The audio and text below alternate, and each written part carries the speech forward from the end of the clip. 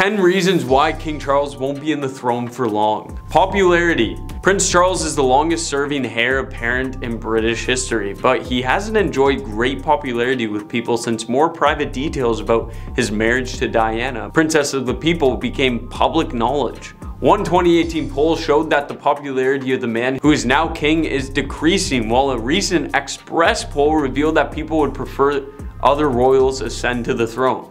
Harsh, yes, but it's not completely without cause. William and Kate. Prince William and Duchess Kate and their 3 children are adored in England. In fact, a survey by BMG Research reveals that nearly half of British public want Prince Charles to step aside and give the throne to his oldest son now that the Queen has passed. Prince William and Duchess Kate have now been married for nearly a decade. The Atlantic calls them a fairy tale with their picture-perfect family and their distinct lack of scandals. Plus, Prince William and Prince Harry are the most liked royals since records began. According to the Evening Standard, so it makes sense that people want to see the most liked royals on the throne. They said Prince Harry's popularity may have taken a bit of a hit since he and Meghan stepped back from their royal duties, but it's still there. Princess Diana is still in our hearts. Princess Diana once said that she wanted to be the queen of people's hearts, and that was very much proved to be the case. It's also a big reason many people don't like her ex. They still haven't forgave him for how he treated Diana during their ill-fated marriage. King Charles publicly admitted that he started having an affair with Camilla in 1986 while he was still married to Princess Diana. He also treated Princess Diana poorly on a number of occasions. But in hindsight, we are finding out that Princess Diana treated him poorly on multiple occasions too, so there's 2 sides to each story.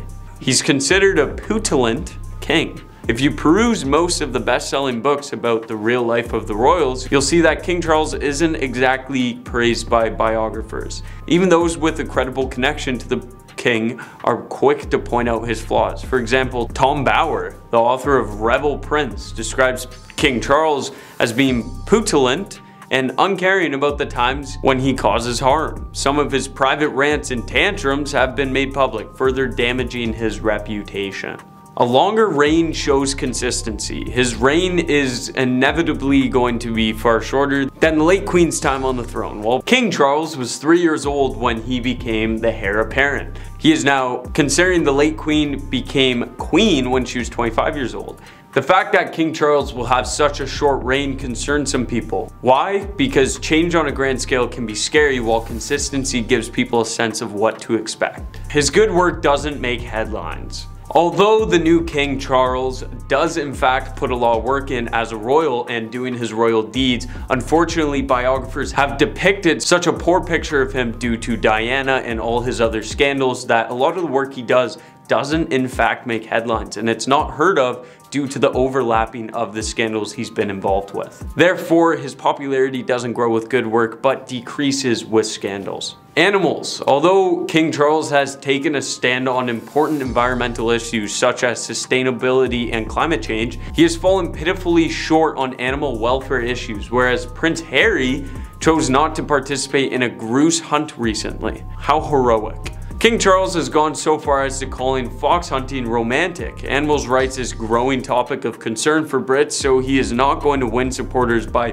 holding fast to those ideas and being vocal about them. Described as a snob, King Charles doesn't possess the charm and warmth that Princess Diana had. He comes across as aloof, and the New Yorker even described him as a snob. Although it may be unfair to compare King Charles to those who haven't been raised to view protocol and proper behavior as such a priority, the king doesn't always seem to be eager to relate to ordinary people. Prince William, on the other hand, has reached out to people much as his mother did, and he has a compassionate way about him. This is what many people want to see in a king. Afraid of failure. The role of a monarch is not one to be taken lightly by any means, and people fear that King Charles just doesn't have what it takes to rise to the occasion. Whether because of his personality traits or capabilities or something else entirely, if people don't have confidence that he will do a good job, it will be hard for them to go behind him. How do you think he's been doing?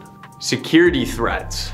Now that the king's in the spotlight, unfortunately, the egg won't be the last time we see someone try to assault the king. Unfortunately, this is just a realisticality of having a fanatic group of supporters for Diana, and although it was a while ago these issues happened, in the spotlight now this is going to rise to the top, and we're going to see a lot of people going against the now king. The late Queen Elizabeth had a lot of people on her side where the new King Charles doesn't, and this could raise a lot of security threats in the future, especially trying to proceed in his royal duties of doing walkabouts and charity funds and being out in the public.